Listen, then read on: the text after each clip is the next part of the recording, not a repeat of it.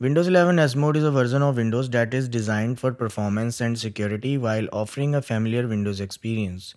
To ensure security of your device, it only allows you to download apps from Microsoft and offer Microsoft Edge browser for surfing the web. That means if you try to download non-store apps or softwares, let's say Chrome browser, you will see this message that is to finish installing Chrome, you need to switch out of S mode. And probably you will see similar message if you try to download other apps. If anyhow you manage to install non-Microsoft Store apps and try to open it, you will see this dialog box that suggests you to exit the S mode.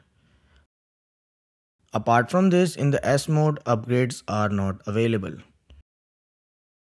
Unfortunately, to overcome all these limitations, the only way is to switch out of S mode. If you landed on this video, then I presume that you have already made up your mind and would like to exit the S mode, right? So without further delay, let's learn the steps on how to do that.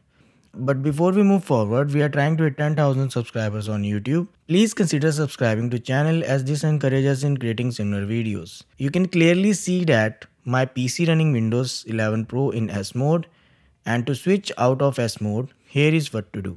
Open Microsoft Store app and search switch out of S mode.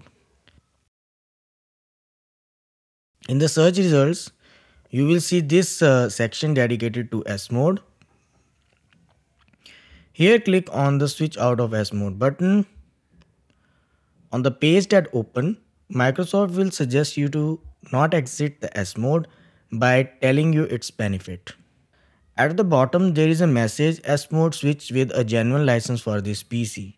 That means if your PC running S mode with particular edition license, then after exiting the S mode, your PC will be running the same edition. If your PC running S mode with Pro license, then after exiting the S mode, your PC will be running Windows 11 Pro, and same in case of Home and other editions of Windows 11. Click on the Get button. Now wait for a few seconds as this will prepare the system to exit the S mode.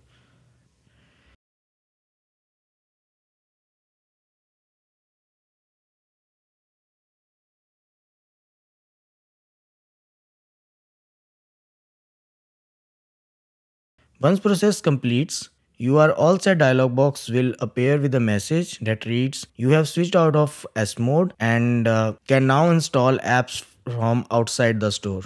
As simple as that.